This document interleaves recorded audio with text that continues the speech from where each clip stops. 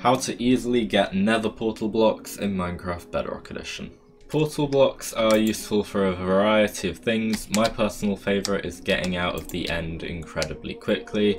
If you don't know, portal blocks do actually work in the end and they take you back into the overworld, and to fix any bugs that you might see, what you want to do is just relog.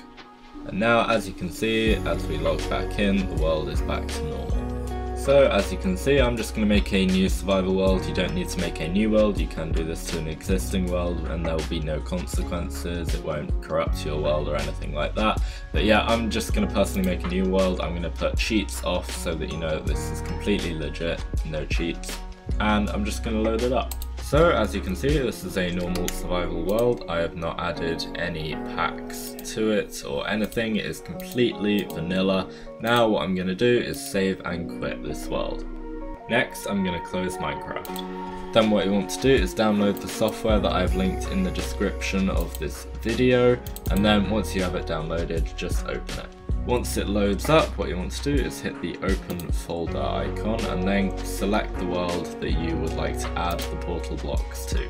Then what you want to do is go into players, click on the plus sign, then click on local player, that is you. Then click on the chest here and it will load this up.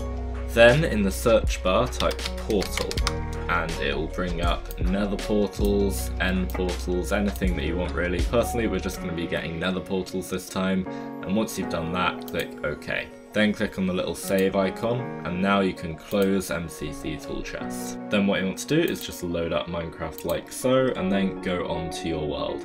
Now as you can see as we load on, so everything is normal still, but you'll see if I go into my inventory, there are portal blocks in my inventory like so, and now I can place these anywhere. They are very funny and yeah, they can be used in a cursed block museum, anything you want really. But yeah, now you have nether portal blocks in Minecraft Bedrock Edition. Thank you very much for watching. If you did enjoy them, please do hit the subscribe button down below and I will see you in the next one. Bye for now.